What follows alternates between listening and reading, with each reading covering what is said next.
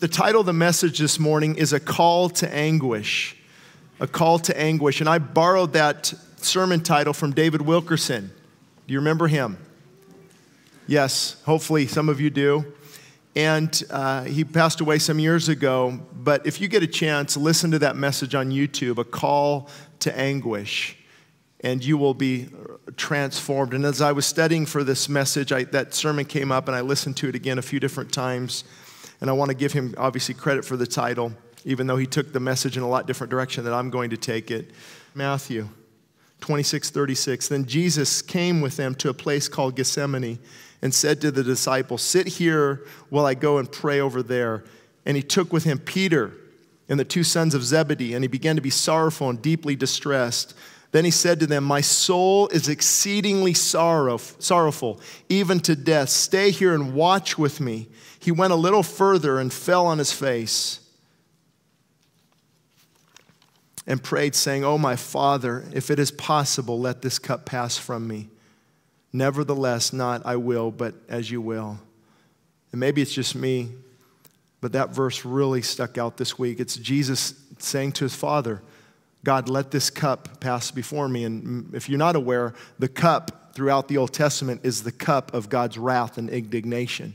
He'll talk to the prophets, will use that imagery, the cup of God's wrath being poured out. God's wrath being poured out, and the cup of his wrath, treading the winepress and the fierceness and wrath of Almighty God. And Jesus said, "Father, if there's any other way, Father, if there's any other way, let this cup pass from me." And he's not saying it like I'm saying it. I mean, if you imagine Jesus Christ, our hero, the man, the myth, the legend, right? The truth. He's standing right here. He's saying, "Father, if there's any other way," basically saying, Daddy, is there any other way? Please, Daddy, Father, any other way? It's as if the Father's saying, "No, son. There's no other way. That is the only way, the only truth, the only life, that nobody can come to the Father except through the sacrificial death of his Son." Imputed righteousness, that we take on the righteousness of Christ. And he was born to die. He was born. He lived a life. He knew. He started his ministry. He was preparing himself for this moment. So when he comes here in this garden, and I think it was Luke who records that the blood was with so much stress and anguish that the blood was coming out of his corpuscles and mixed with water, and he was sweating blood. Father, not only did he know what he was going to be beat, and he was going to be whipped and scourged, and he knew all of that, but he also knew that point in time in history where all the sin from Adam down throughout history, all of the sin, all the wrath of God had to be poured out on Jesus Christ at that point of history. And that's when he cried out, "Oh my God, why have you forsaken me? Why have you left me?" So not only is he absorbing God's wrath, that the Father leaves him. And as a father, I can't look down and say, "Son, there's no other way." There's no other way. That had to happen. He had to be crucified. So when Christians come in church, they continue in sin. They mock the cross. They mock this life that we're called to. It's sad. Because we see Christ anguish. He's in anguish. So if God says it's the only way, Jesus said it's the only way, who are we to say there are other ways? Just talked to a man last night who thinks he's going to get into heaven by his good works. Boy, they'll be surprised. Then he came to the disciples and found them sleeping and said to Peter, "Wait, or what? Could you not watch with me 1 hour? Watch and pray lest you enter into temptation. The spirit indeed is willing, but the flesh is weak." Again, a second time he went away and prayed, saying, "Oh, my Father, if this cup cannot pass away from me unless I drink it, let your will be done." So Jesus' anguish was the result of what he was about to go through. A call to anguish. Jesus was about to go through hell on earth. Our anguish should be from what we've turned into. Our nation, the church, where we see people drifting away from God, the decadence of society. And I use that word strongly. society has grown so decadent and perverse, it's scary. There should be anguish. The problem is we have concern but not anguish. See, concern will go, that is sad. What's for lunch? Anguish will say, like Jim said, let's turn the clock around. Let's pray, let's fast. Let's seek God, because the laws that they're passing, and as I said before, the highest spike in suicide right now in our nation is girls 10 to 14. And they're sitting here in our audience. My daughter's here this morning. How in the world can we say, oh, that's disheartening? See, there should be an anguish. There should be a soul-wrenching, not on my watch. That's what every father in this room, every grandfather in this room, every mother, you should be saying, not on my watch, devil. That's not going to happen. I'm going to pray, and I'm going to fast, and I'm going to have this flesh submit and be crucified. I'm going to seek God with all my heart. I'm going to be in anguish, because, see, that's what anguish does. It causes us to seek God. Without anguish, you will not seek God. Nobody fills their stomach and watches ESPN and says, I'm going to go seek God for the next hour. They can't, because they're full on the things of God.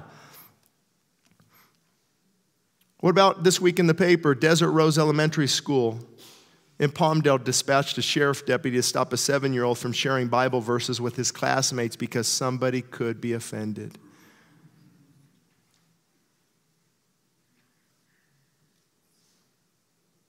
And then earlier in the week, the Satanic Temple from LA comes out here and puts a pentagon over the valley with their GPS. I mean, folks, the day of concern is over. Where's anguish? And what David Wilkerson said in his sermon that I recommend, A Call to Anguish, when God determined to recover a ruined situation, he would share his own anguish for what he saw happening to his church and his people, and he would take a man and baptize him in anguish. That's how really God would change the course. When God determined to recover a nation, a church, a family, he baptizes a person in anguish if they're willing and if they're ready. Why? Because anguish will put your knees on the ground and your face into the sofa. That will cause you to not eat that day. That will cause you to seek God. Look to his word. Rely on the power of the Holy Spirit. That's what warfare is. You're not fighting against ISIS and all these things. You're fighting against principalities and against powers in the spiritual realm that are sent to kill, steal, and to destroy. The only way to pull down fortresses of the enemy is to pray and to fast and to be in anguish. Anguish of soul. And like most of us, he came and he found them asleep.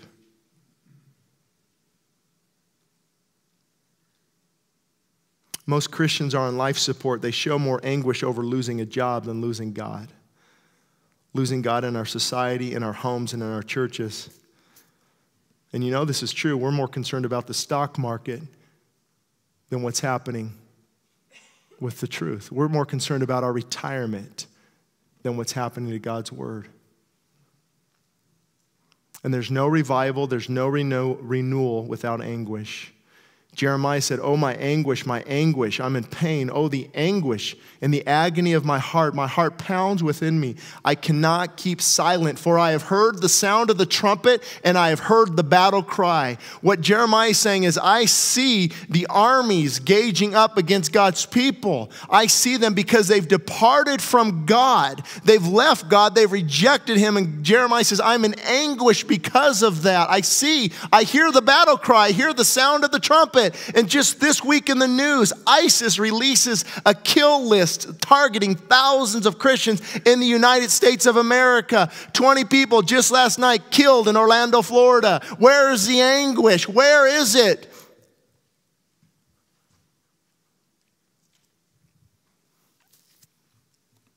We need gun laws back, Shane. No, we need our prayer closets full. And I'm all for all for protecting ourselves, but that's not our only hope. When I heard these things, I sat down and wept. For some days I mourned and fasted, and I prayed before God of heaven. Nehemiah said that. Word came back that Jerusalem was laying in waste, and Nehemiah said, why should I not be sad when the place of my father's tombs lies in waste? In agony and anguish, he prayed and he fasted.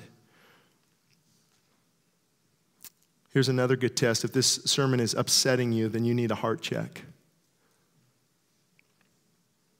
If you want me to hurry up and get through this, you need a heart check.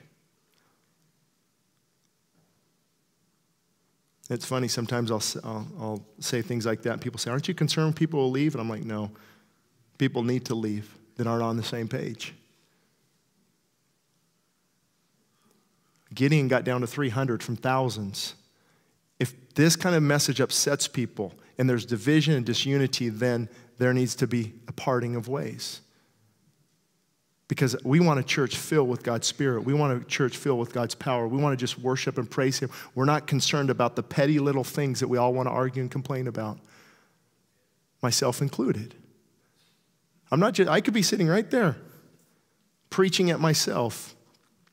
Leonard Ravenhill said, we need to close every church in the land for one Sunday and cease listening to a man so we can hear the groan of the Spirit which we in our lush pews have forgotten. And he's tying right into Romans, where Paul's saying, we don't know what to pray for, but the Spirit intercedes and makes groanings, and it's that cannot even be uttered. There's an anguish there. There's an anguish before God because you're travailing, you're anguishing. It's hard to pray and really pray if you got Doritos in one hand and a soda in the other, or you're on your way to hurry to work, or you're just sitting around the table. Let's pray real quick. It's all good. Do it, please. But I'm talking about soul-searching, heart-wrenching, God-changing His direction type of prayer that pulls down heaven.